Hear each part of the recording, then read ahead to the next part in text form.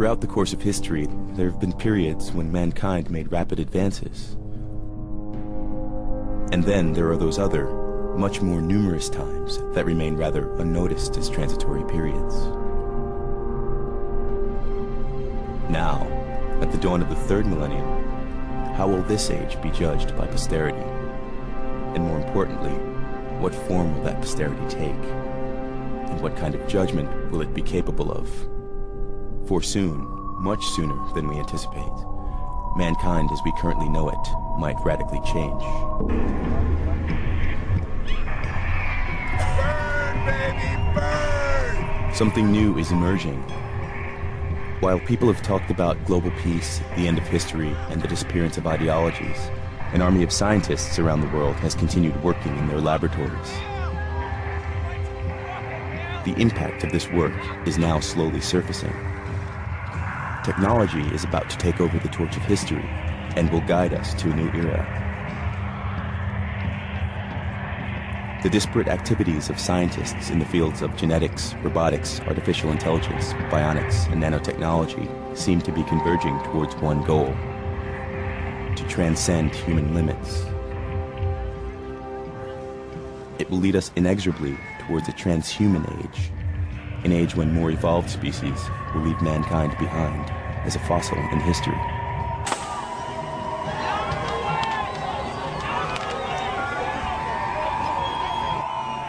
We are shifting to a transhuman base. We've come out of a humanist time, and now we're redefining what it is to be human.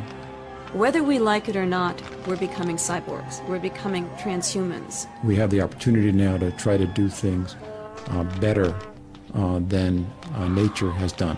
Why not have a stronger arm than we have? Why not be able to run faster? Why not be able to have tougher skins? If you're going to replace your eye for vision, why limit it to visual? Why not give it the kind of vision a bat has?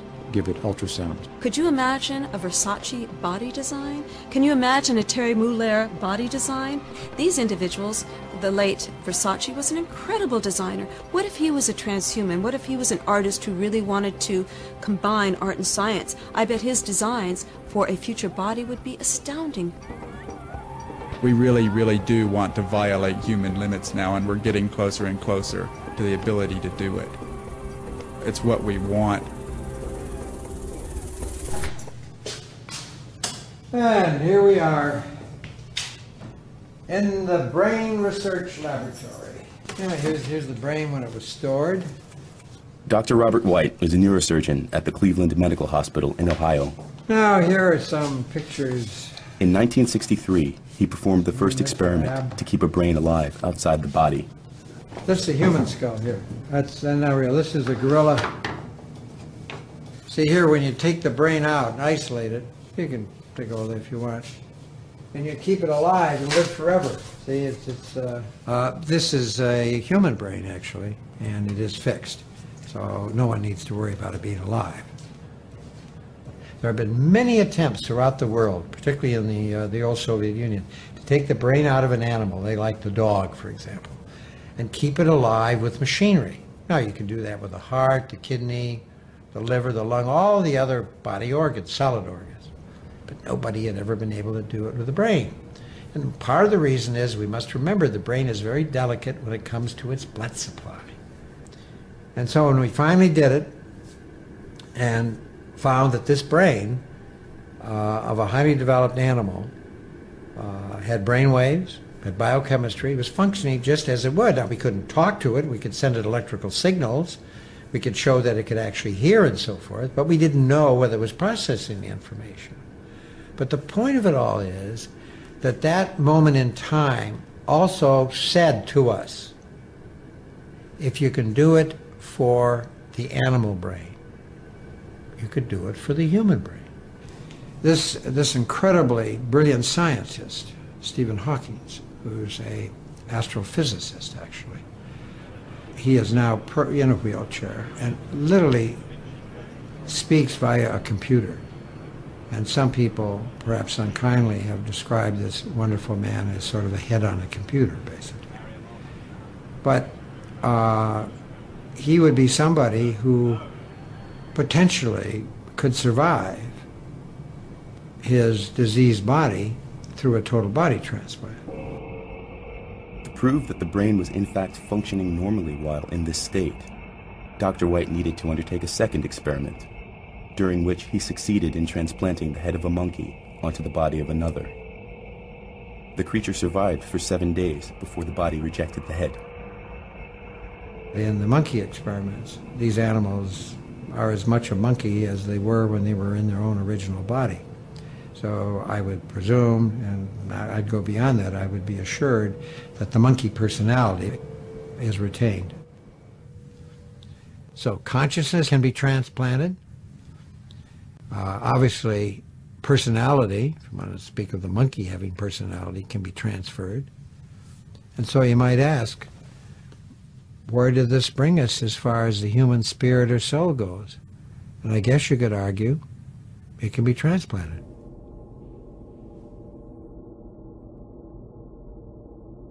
We are now becoming the objects of conscious design. And the implications of that are just enormous, because we've gone, until now, we've been reshaping the world around us. And we can see how dramatically it's been changing. I mean, we've really reshaped the landscape, and we've built a society and altered society and changed everything that's external to us. But somehow we imagined that we were going to remain the same, that we ourselves were not going to be caught up in this process. And that's not in fact true. We are going to remake ourselves. And it's very difficult to deal with, because it will rip free all of the anchors that have until now told us who we are as human beings.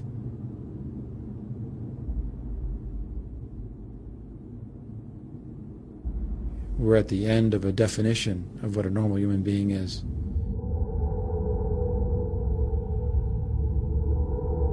Every living thing is defined by its DNA code.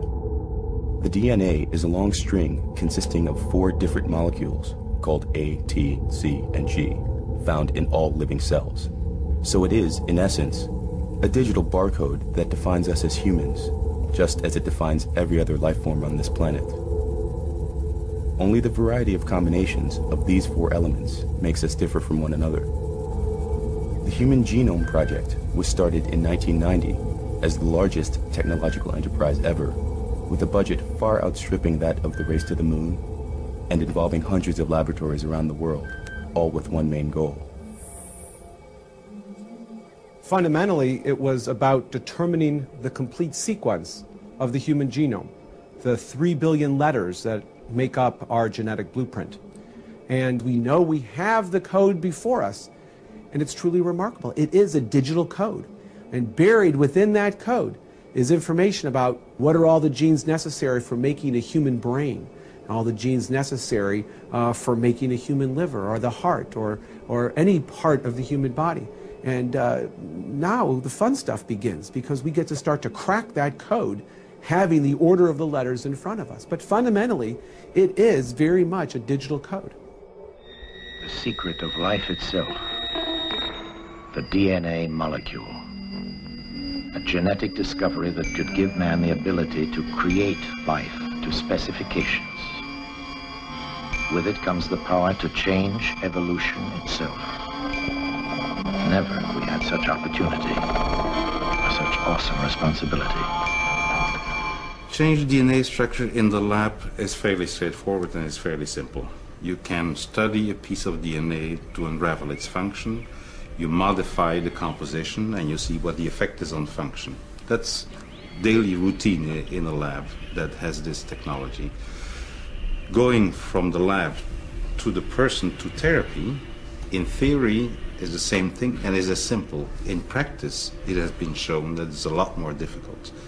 And the reason why it's so difficult is not that we don't know what pieces of DNA to put in, is that we do not succeed sufficiently and at a high rate in getting these pieces of DNA in the right cells. But we have learned how to do it from nature. What is a viral infection? It's a virus that sticks to the cells, that enters the cells, and that uses the machinery of the cells to multiply itself.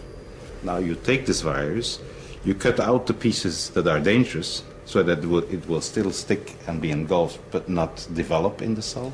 And then you add to this some other tools that the virus then can use to cut out the bad DNA, stick in, splice in the good DNA. This is a mechanism that is used now to do gene therapy using viruses. The ability to tamper with our genes has obvious applications. We can change DNA to prevent or cure hereditary diseases. We can alter the DNA of donor organs that are to be used for transplants so that the body of the recipient won't reject them. The organ doesn't even need to come from a human being. It could perfectly well be that of an animal. Pigs would be a good supply of kidneys or other organs to transplant in humans. But because of the difference between the two species, the pig kidney or the pig liver will be rejected by the human. So if we can humanize the pig kidney by putting in some human DNA, which will make the cells look a little bit more human, so that they are not rejected by the person immediately, then there's a better chance that you'll have a take. And this is tried to humanize animal tissues, and it's becoming a big industry because we need more organs.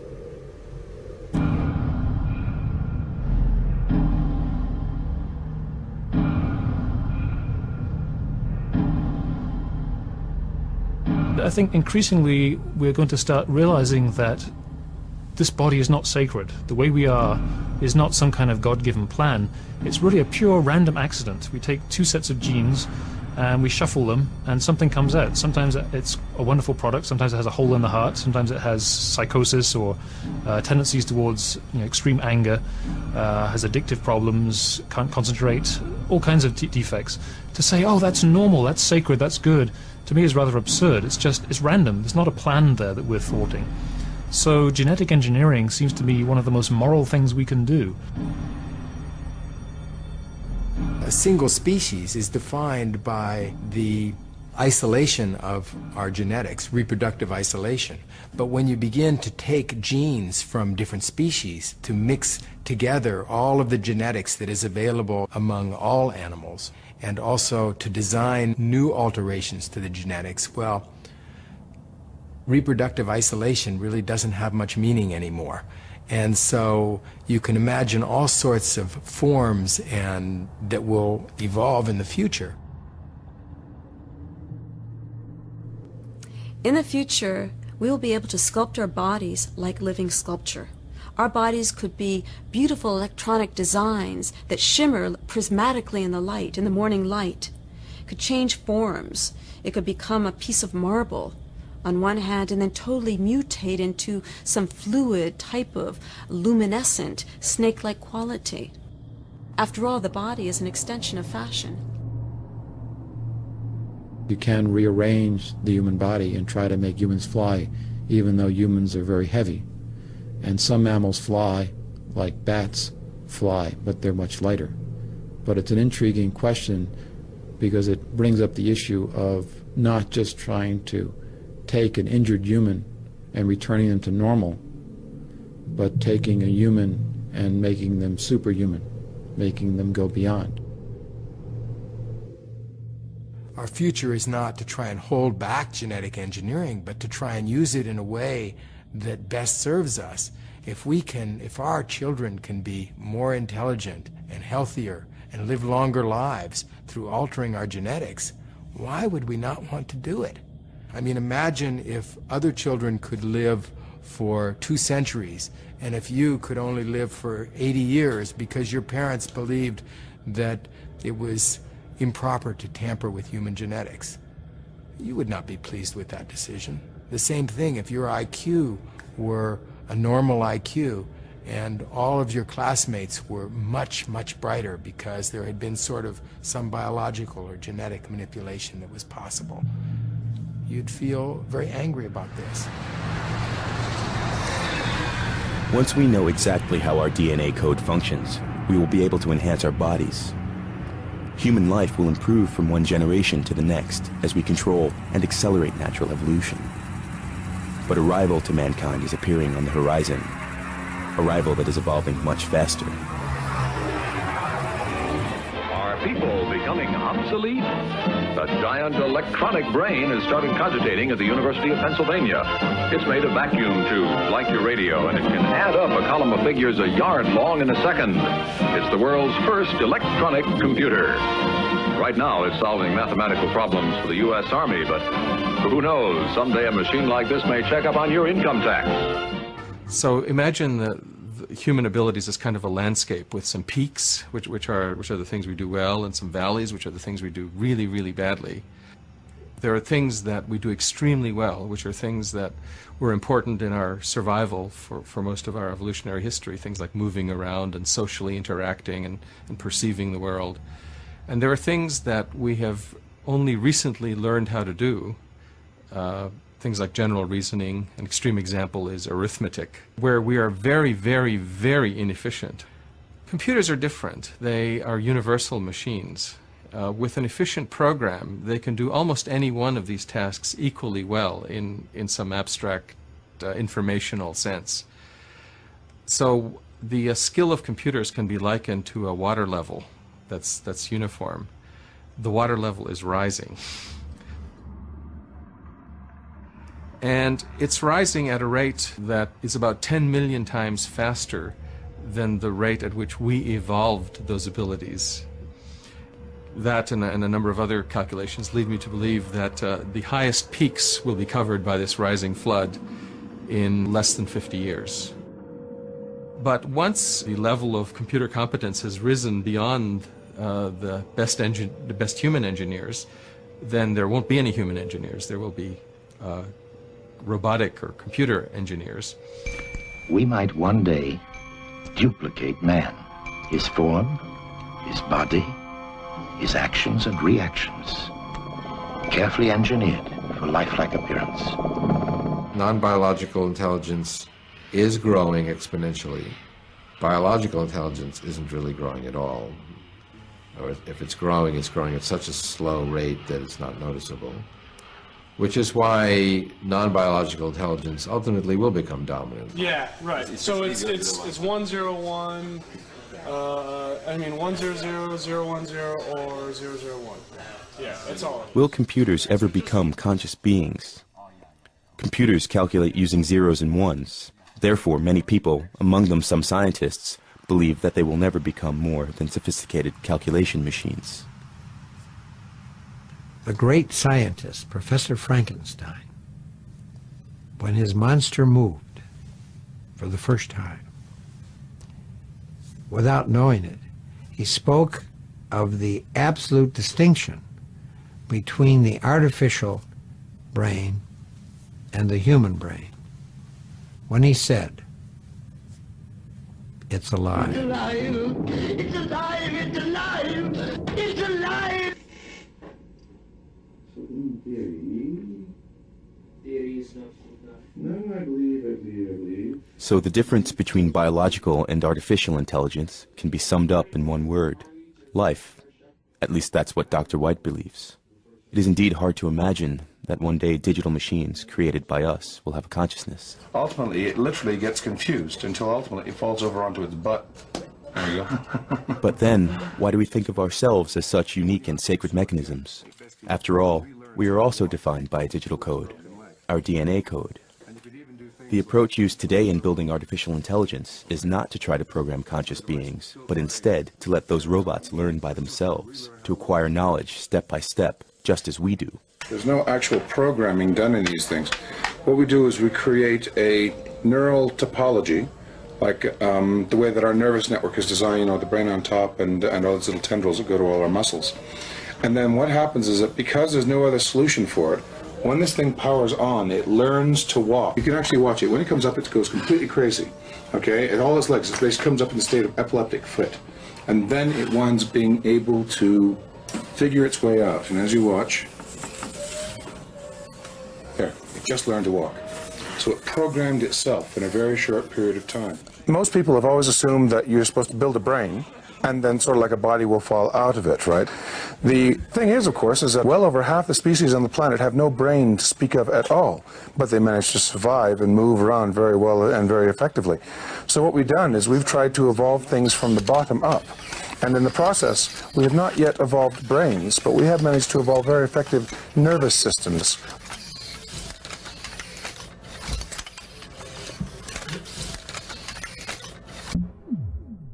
Self-organizing systems such as neural networks can yield remarkable results. Carl Sims made a software program of small cubic creatures that were able to evolve. Those that moved the fastest got the right to procreate. But there was always random change built into their program, into their genes, so to speak, in order to make them evolve. And Sims watched the strange creatures that appeared on his computer screen. He also let them compete for a green cube.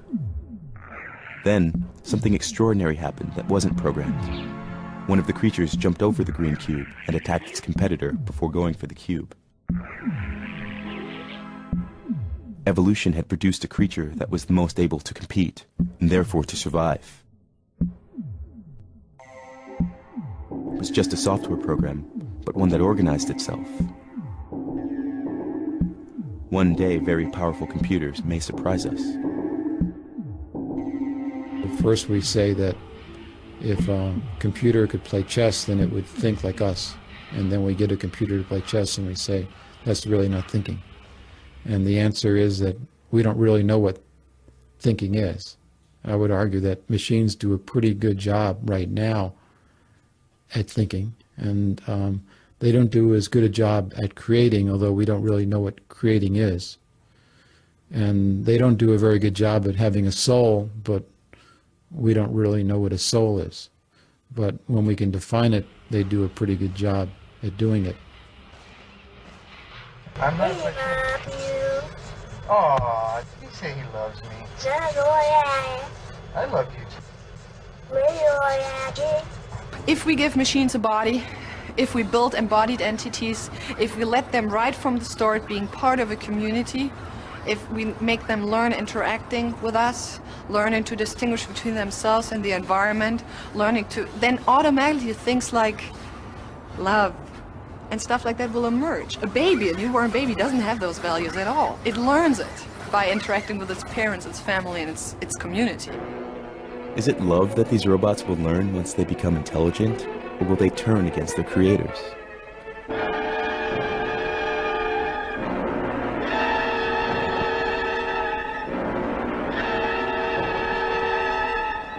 And historically, humans don't do well living side by side with other things that are human-like. One or the other survives and the other goes away. We don't do well in cooperation. 500 years ago, when humans entered the New World, it was not a good outcome for the natives. And I don't expect as we enter this newer world, this brave new world, that it will be pleasant for the losers. And the winners may be some transhuman thing, but the losers, or the typical inhabitants of the last 500 years, won't be treated well, because that's not been the history of man, going all the way back to what happened to the Neanderthals when the Homo sapiens arrived. They didn't live in cooperation, even though they're very similar.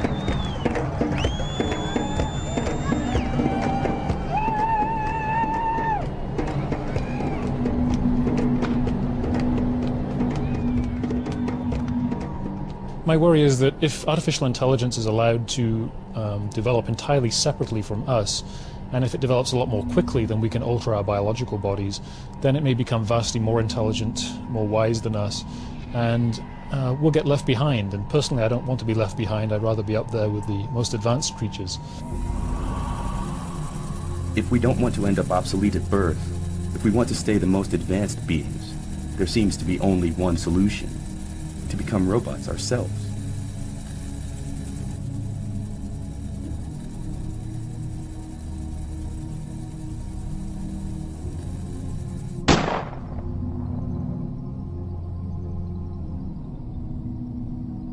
Whether we like it or not, we're becoming cyborgs. We're becoming transhumans. Transhuman is an evolution from human to post-human, where we're no longer exclusively biological. So the cyborg is having all sorts of add-ons. Are we walking around naked? No, we have clothes. We have eyeglasses. We have earplugs. Now these are very, very basic, early add-ons to our biology. We're also having much more innumerable add-ons, prosthetic parts, inorganic hearts. We will see much more advanced prosthetics in the years to come. Eventually we'll have entirely prosthetic bodies. Human as a design is a wonderful design, but humans as a design have some faults. One fault is we were not designed for the modern age. The industrial age has equipment moving faster than we are, and equipment that's very large that crushes us. So we were designed with an endoskeleton, meaning our bones are on the inside, with our soft tissue on the outside. The world would be better for us now if we had our bones on the outside like an exoskeleton. So we were like a beetle. Post-human, I think, will be post-biological. By that I mean that it'll be a gradual process. There won't be any sudden transition to a different form. I think we'll gradually integrate more and more technology into our bodies. We'll be replacing our organs with more efficient organs. We'll gradually replace this neural tissue because it dies off after a while. It's easily subjected to chemical damage. So eventually I think we'll replace our brain cells with essentially computerized parts. It'll be much more efficient, much more powerful. To become cyborgs able to compete with the rapid evolution of computers, we first have to understand how our own brains function. The research in this area has boomed in recent years. One of the factors behind this is the development in scanning techniques. They are now at the level that enables us to observe individual nerve cells at work in living animals. So is this dying out here? Or No, is that it's in the process of growing in. The technique is based on fluorescent jellyfish. Dr. Lichtman isolated the gene responsible for the fluorescence. He implanted it in mice and continued his experiments until he had a mouse of which only the brain cells were fluorescent. They're genetically engineered so that these are now heritable strains of mice. We have a yellow mouse strain, we have a blue mouse strain, we have a mouse strain where only a few cells are labeled, and we're now generating mice that have multiple colors in them. We call them rainbow mice. With this technique, we can see individual nerve cells make connections with each other and emit signals. It's really quite jaw-dropping. It's beautiful when you look inside and see these nerve cells that have always been there, but never easy to see before in living animals. This technique is used now by many laboratories, helping in their efforts to understand how the brain functions. Other scientists use a completely different approach. They take the brain cells apart and let them grow in a small dish on top of a computer chip.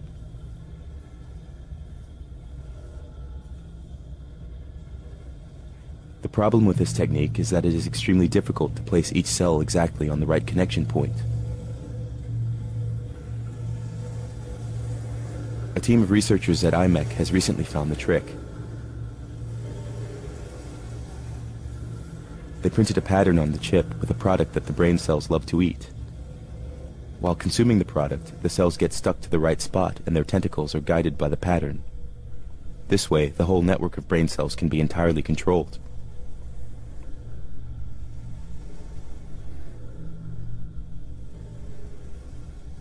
Some scientists have already been experimenting with such brain dishes. Their chips were less precise, but their results sometimes remarkable. Let me disconnect the light show.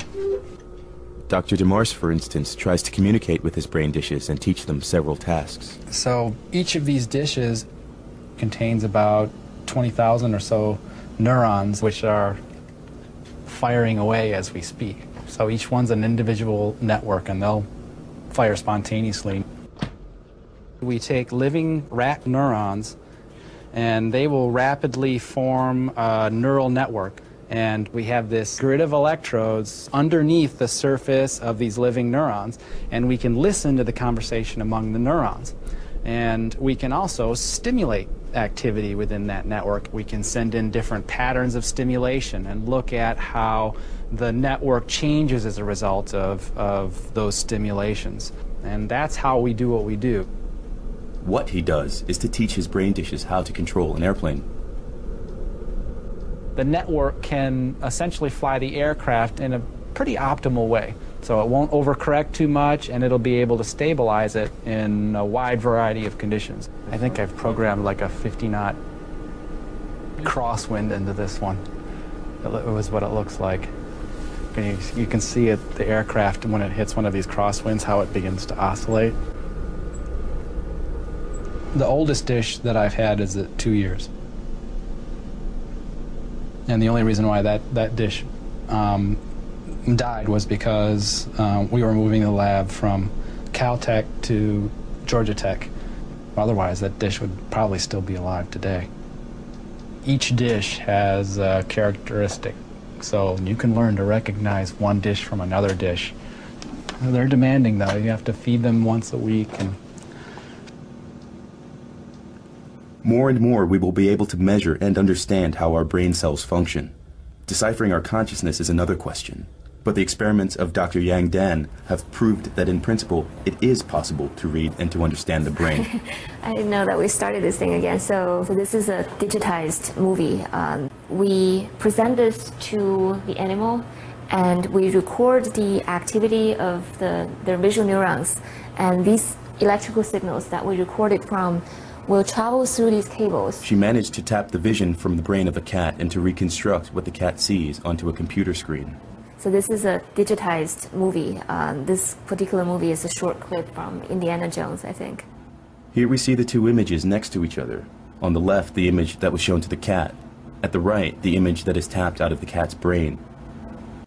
The picture has a lot of random flickering, the noise. That's probably the noise of the actual neurons, because they sometimes fire spontaneous spikes. We consider those noise, but maybe they reflect something else, maybe the thoughts or something. But we can distinguish that. So when we use all of those, thinking that they represent visual information, this is the reconstruction that we come up with. It is the first time an image was tapped from a brain. It proves that we can read and understand the grammar of it. The face is recognizable, but I still can't avoid the impression that the face has something cat-like.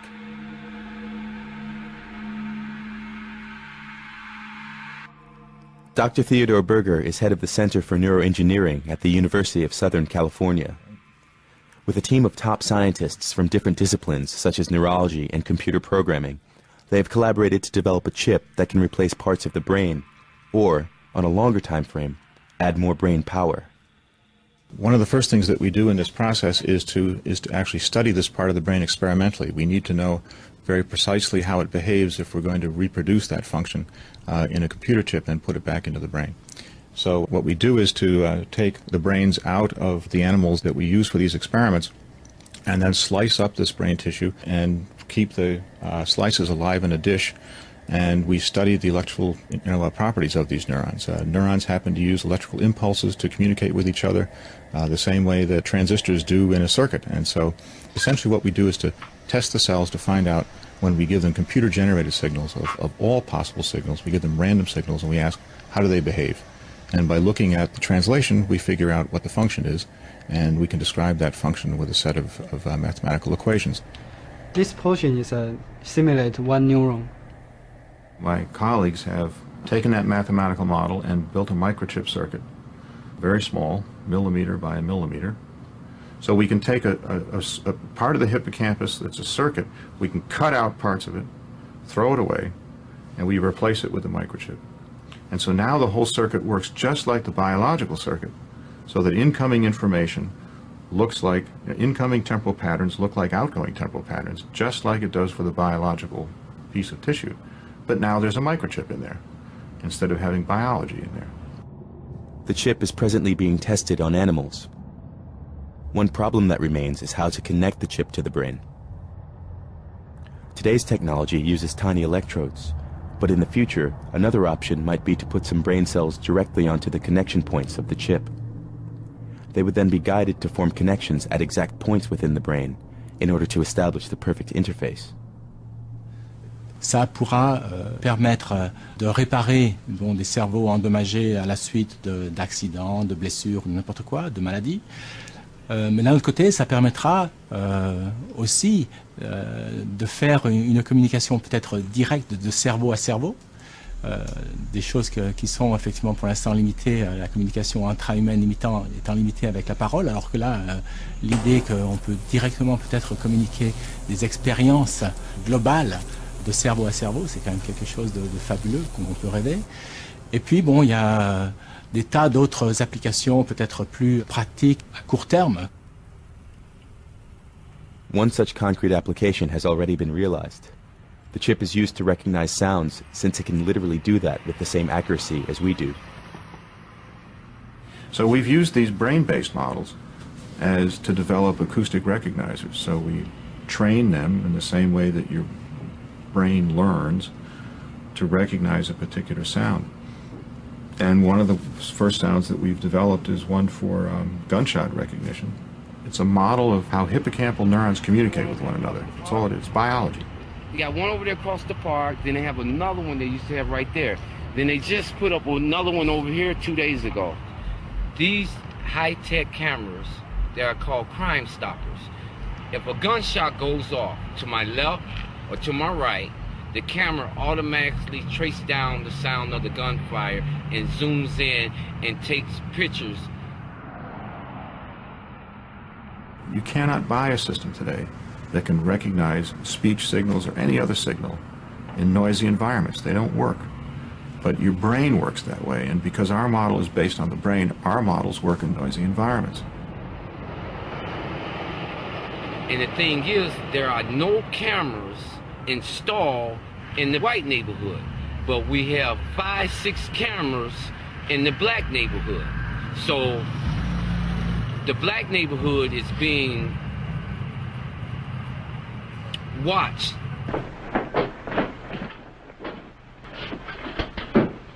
If an airline pilot is about to press the wrong button, it may be important enough to think about trying to identify what the patterns of thought are, what the memory patterns are, and if the person is recalling pressing the button so that we eject when they're not supposed to, or press the button so that a bomb goes off and they're not supposed to, then you might want to intervene and prevent that.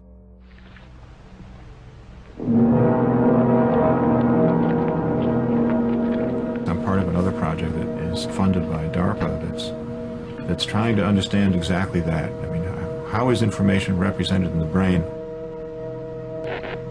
And science is supposed to have all the answers. But this has got to work. It's not going to fail, not after we've come this far. We have here, for all practical purposes, a normal human being, except for his electronic sensory control system, of course. On devrait, avec des localisations donc de ces circuits électroniques dans différents endroits du cerveau, de pouvoir lire le contenu du cerveau et le mettre sur un disque dur, le transmettre directement sur à une autre personne, etc., etc. Part of our problem is in getting enough sensors into the brain without destroying it, getting enough sensors in there so that we can extract enough information to infer what the total pattern of activity is. And if we can do that, then we have to develop a mathematical model of how information along all those pathways develops and is processed. And so for the next few years, that's going to be the task. Now, if we can do that, then we'll get to the finish line. We will get to the finish line.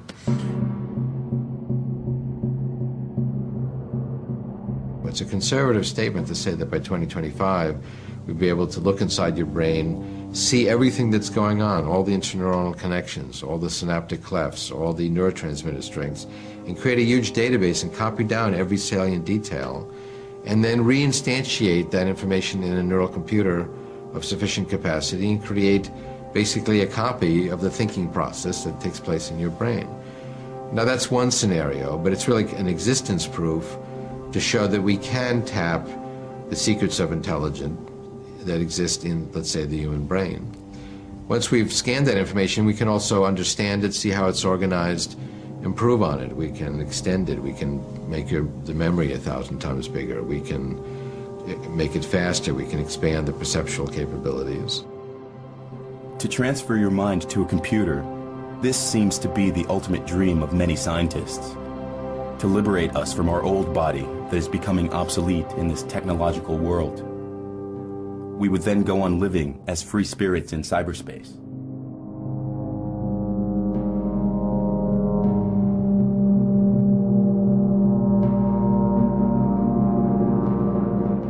I'm not interested in a future where there are post-human beings if I'm not one of them. I want to be there. It's very important to me that I live and thrive in the future, not just to think about some robots taking off into space. I want to be there. So in a way, mind uploading is a shortcut around artificial intelligence that will allow us to have machines with human minds.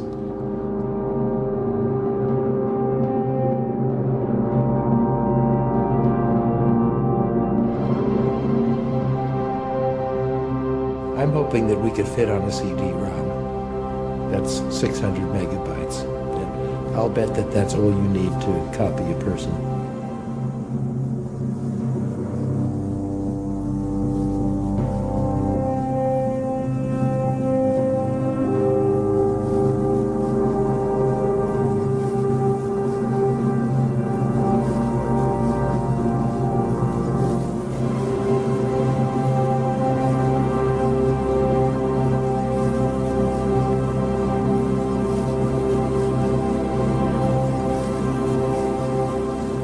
So it's a difficult time to predict what these new humans will be like.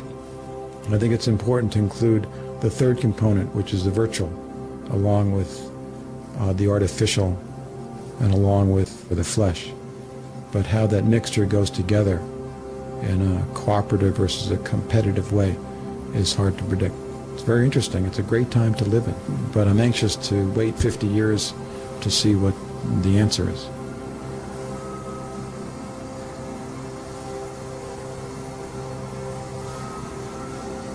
Reality and virtual reality are beginning to merge. To understand how this will occur, we have to look at one more technology slated to overshadow all other branches of technology. It's nanotechnology, the means of getting control over matter, atom by atom. So what we're going to do is move this atom from this location here to a location right over here. We'll move it just along this path here. Now you got to get excited about that. You just got to get excited about that. Scientists are now able to grab one single atom and move it to another place. It's a small step for an atom, but a giant leap for mankind. If we start making things by building them atom by atom, we can make almost anything we want. Manufactured products are made from atoms, and the properties of those products depend on how the atoms are arranged. Now, today's manufacturing technologies arrange atoms very crudely and statistically, but in the future, with nanotechnology, we'll be able to arrange the fundamental building blocks of matter in precisely the patterns we want, very flexibly and very inexpensively. Nanotechnology will open vast opportunities for all other technologies, in particular for computing. When computer connections can be made by single atoms, computer power will increase enormously. Computers incredibly powerful that just would let us put into a single sugar cube a computer that was more powerful than all the computers in the world combined today. But there are many other fields in which nanotechnology will be applied. While at the end of the last millennium, most scientists believed that nanotechnology would remain science fiction, we now see its first applications already appearing on the market. So we now make materials which purify water, which generate electricity, which generate chemical energy. And our long-term research project is to build a system that processes information, kind of like an artificial neuron. You're going to start seeing systems and processes like that proliferate within the next 45 years, in which you're going to be amazed constantly.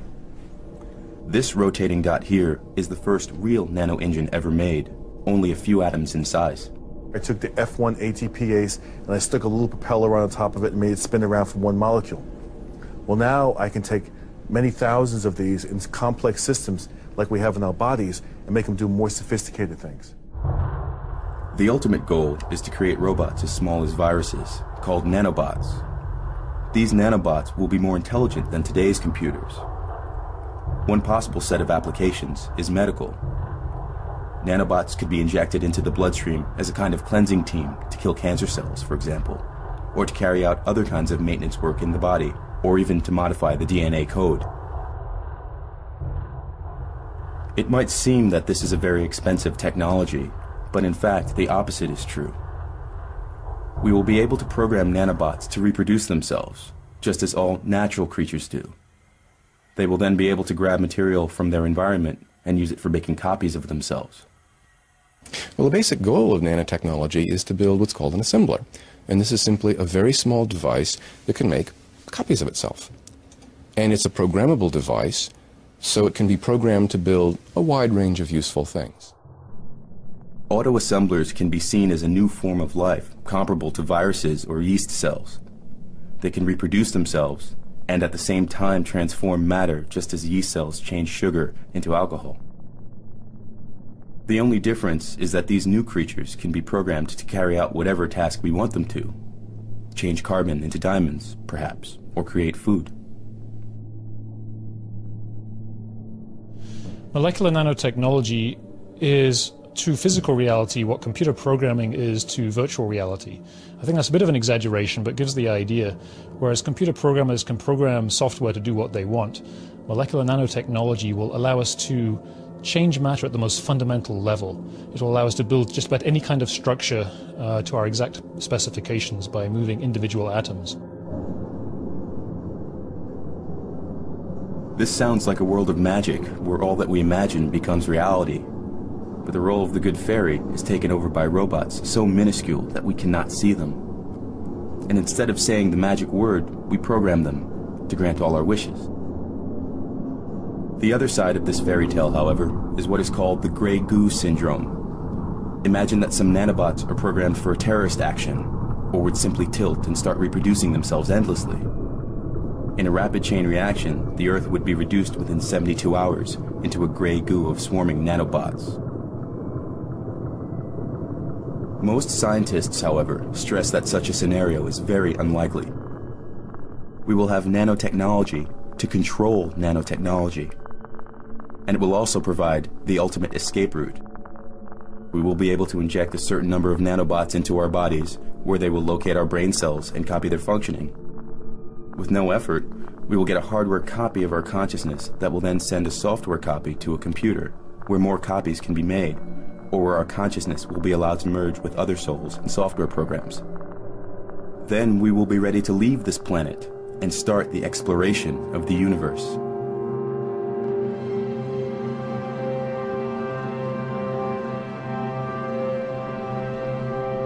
What is our place in this magical world where everything can be transformed? How will people deal with such a future?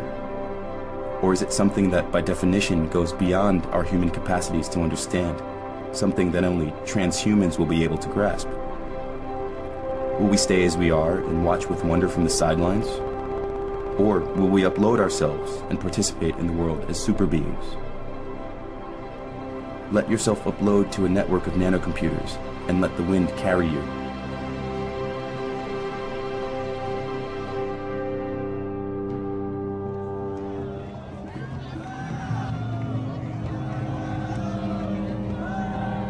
It's important to recognize that the post-human epoch is coming. It really is. It's what we want, and it's kind of, you can see it written in the pages of magazines. It's the word of the prophet is on the subway walls here. We really, really do want to violate human limits now, and we're getting closer and closer to the ability to do it. But it's also important to realize that this is not the end of history. It doesn't solve any of our other problems. It just creates new problems that are going to intensify. And there's going to be more than one kind of post-humanity. And the mere fact that you're no longer human doesn't mean you don't have the same personality problems that you did before. It doesn't liberate you from yourself. It probably makes you more than you were before, not less. You're not going to clank and beep like RoboCop. You're just going to have new abilities and new powers, and dealing with power is troublesome. If you have more power, you have more responsibility, not less. Thanks so much for watching. I hope you enjoyed this video presentation. If you did, please subscribe to my YouTube channel, like the video, and share it on your favorite social media sites. There's a lot more to come, so stay tuned and we'll see you back next time.